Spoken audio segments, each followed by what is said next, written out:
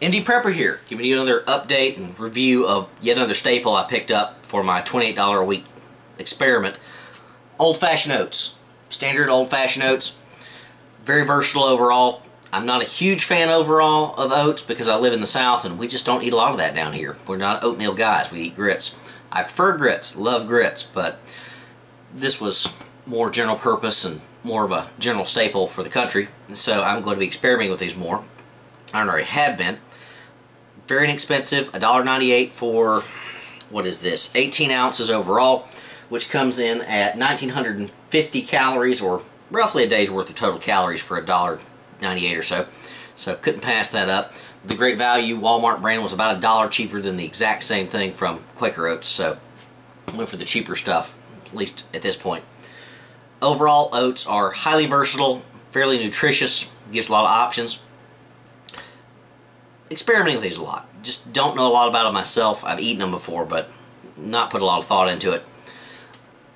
Oat cakes, gruel, all sorts of other options out there for oatmeal and oats, including cookies and crackers and other things like that.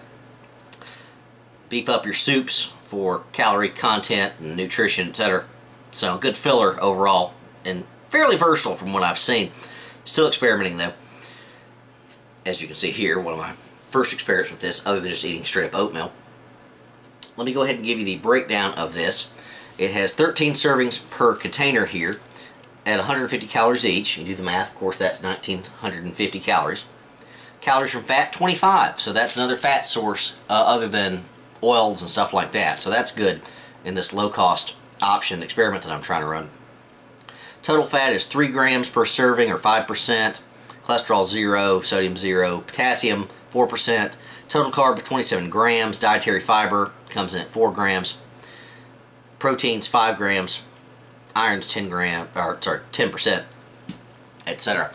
Not a lot of oats overall to work with, but at this stage I don't have a lot to work with as far as ingredients and such, but that will grow in time.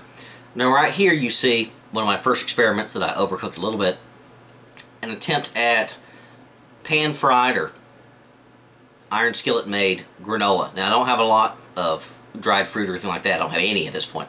No sugar, no honey, no cinnamon, none of the standards. But I did have some vegetable oil, some salt, and obviously some oats. So I put these in a pan to make some basic granola. Overcooked just a little bit I think overall, but my first time experimenting. This is about 1 cup or so with some salt and oil added and etc. It turned out fairly well overall, I think. Not the best, but decent, edible. I just don't like that soggy bowl of oatmeal. It just doesn't do it for me. So this is fairly decent. Smells very good. Smelled up the house very, very nicely. Smells like a oatmeal cookie overall. So I'll be eating this straight up probably and be using it in the future in future recipes. Might be a good substitute for those granola bars that I bought. If I can make my own for cheaper. The granola bars were 840 calories for $2. This is 1,950 calories for $2. Obviously I need to add stuff to it, but overall I think this is going to be much more versatile. If you've got any recipe ideas or basic notions for using old-fashioned oats, love to hear about it just because I don't know that much about it. But this is another staple that I decided to add for cheap, and I certainly will be buying more and experimenting more. Hope you found this useful. MD Prepper out.